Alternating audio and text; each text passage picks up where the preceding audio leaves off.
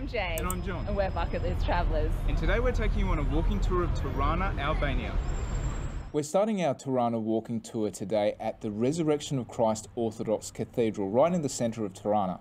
This is a really impressive cathedral, and it's actually the third biggest Eastern Orthodox church in the Balkans.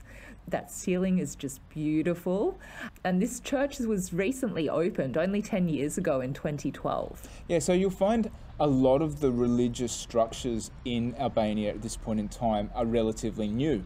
And that's because for the majority of the 20th century, all religious activities were banned under the Albanian communist rule. Since the early 1990s, religious freedom has returned to the country, and you will see a lot of people following religion at the moment.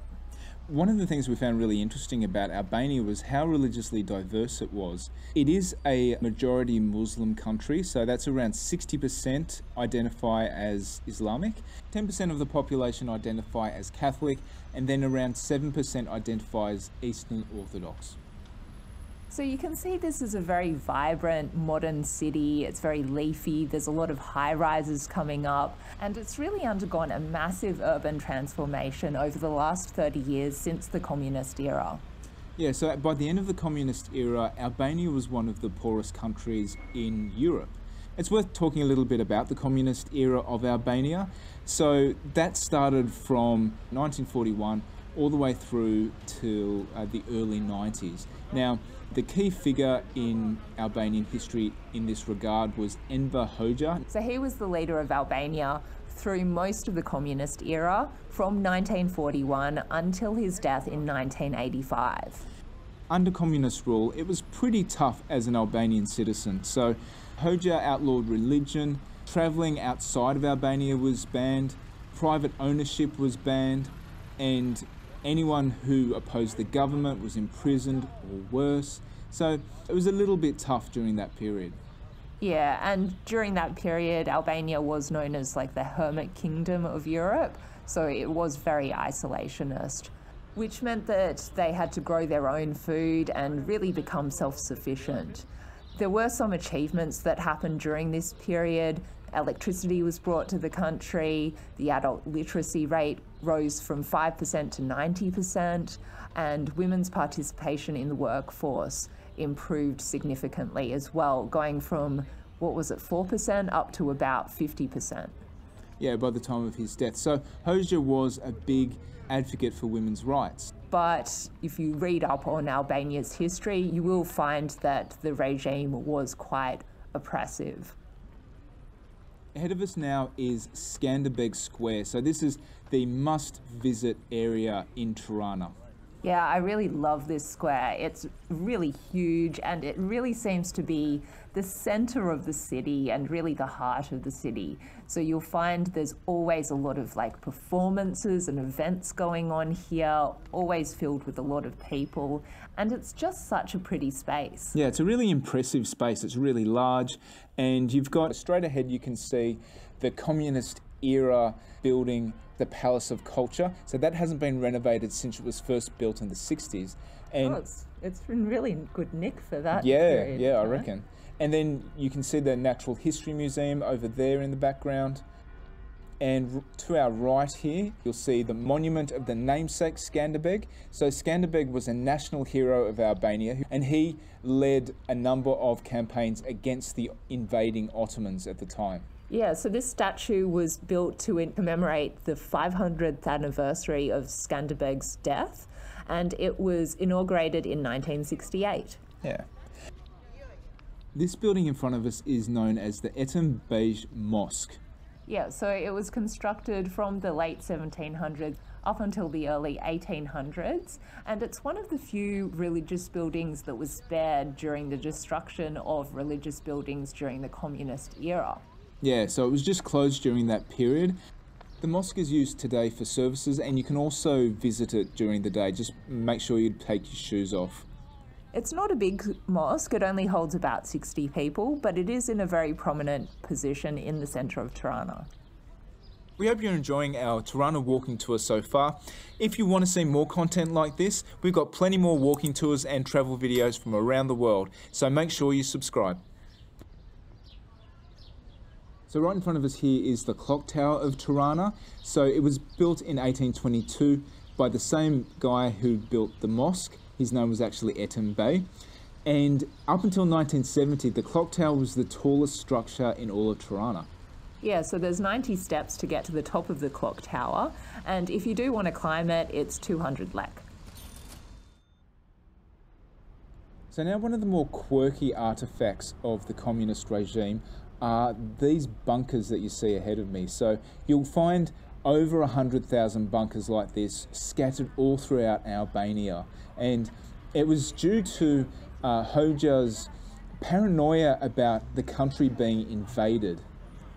Yeah, so he built possibly around 170,000 bunkers throughout the country. A lot of them hold just one person. Some of them are bigger like this. And a couple in the city of Tirana have been turned into museums.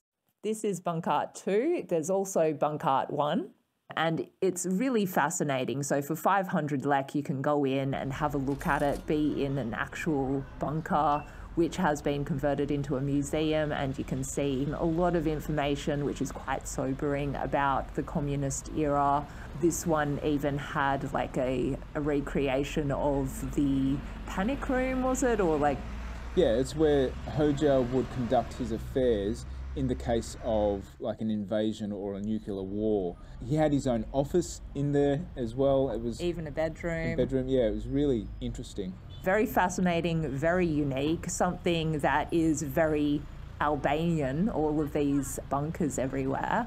And if you do explore the country more, you will definitely come across these bunkers. They're just everywhere in main streets, in overlooking water. It's just really fascinating seeing them around.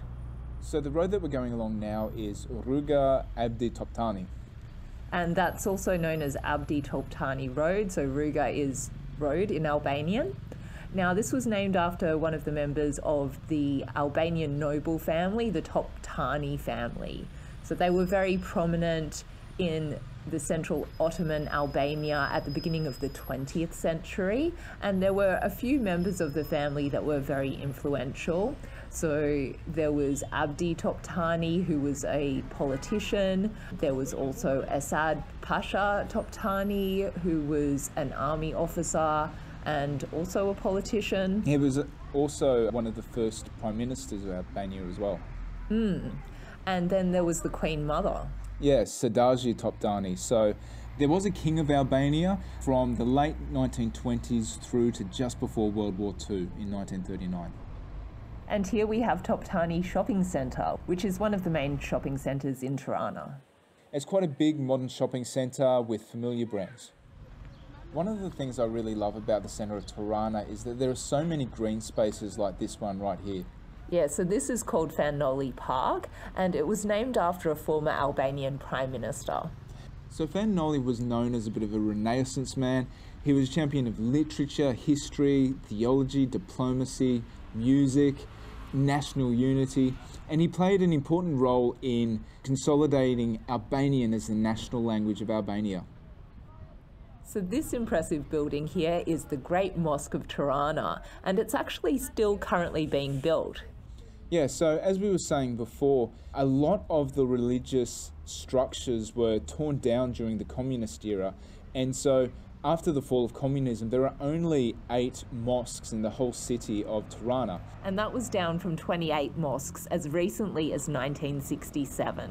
Yeah, so typically during Islamic holidays, Skanderbeg Square is used to celebrate, so it's usually filled with Muslim worshippers. And currently, the main mosque of Tirana is the Ethem Bej Mosque, and that only has a capacity of 60 persons. Hence why you really need the square to fill it out. Yeah, especially on a rainy day, you need some overhead cover. So it's really great that this mosque is being built, and I'm sure it will be well utilised once it's completed. Yeah, it's going to have capacity for 4,500 people to pray at any one time within the mosque. And this mosque is being built right next door to Albania's parliament. One distinctive building in Tirana is the Pyramid of Tirana. This was originally built in 1988 as the Enver Hoxha Museum, and at the time it was sometimes referred to as the Enver Hoxha Mausoleum, even though this wasn't its intended use. Yeah, so after the collapse of communism, it stopped being a museum, and then it was used as a conference centre and an exhibition venue, and it was rebranded with its current name, the Pyramid of Tirana. Yeah, and during the 1999 Kosovo War, the structure was used as a base by NATO and humanitarian organisations. Since 2001, it's been used as broadcasting centre by Albanian media outlets, and you can see now it's currently under redevelopment. But when it is completed, it should be pretty cool because it's going to be turned into a youth tech centre with a focus on computer programming, robotics and startups. We hope you enjoyed our walking tour of Tirana, Albania. We are bucket list travellers. See you next time.